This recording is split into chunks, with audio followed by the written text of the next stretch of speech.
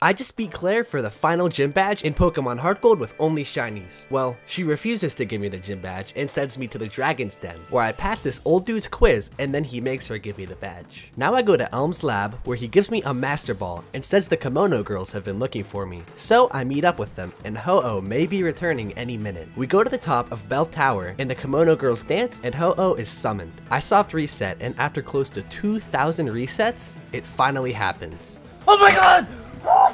I throw my Master Ball and name it Mordecai. I set foot into the Kanto region and make my way through Victory Road, where my rival Gene challenges me one more time. I'd like to say it was a tough battle, but it wasn't. I'm at the Pokemon League. I'll see you guys soon for the final parts of the challenge.